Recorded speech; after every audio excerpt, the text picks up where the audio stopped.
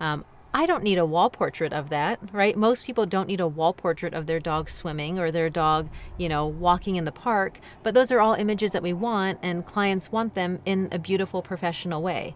So what I do is I actually word it like you see here, where it says, in addition to these lifestyle images, Arica will also capture some traditional images so you have both lifestyle and classic options to choose from for wall portraits and gift prints.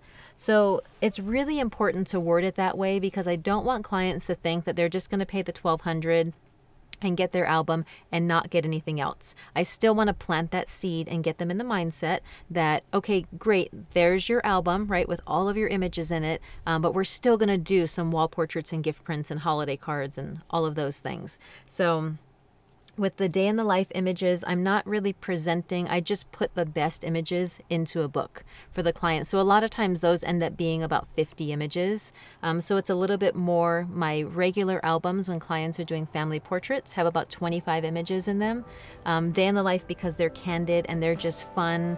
I'll go from, the dogs walking and doing all these things, feeding them, and then them laying down in their bed at night, so it's just a really fun session. It's a really cool experience. But those are the 3 options that I offer all of my pet photography clients, and they work out really well.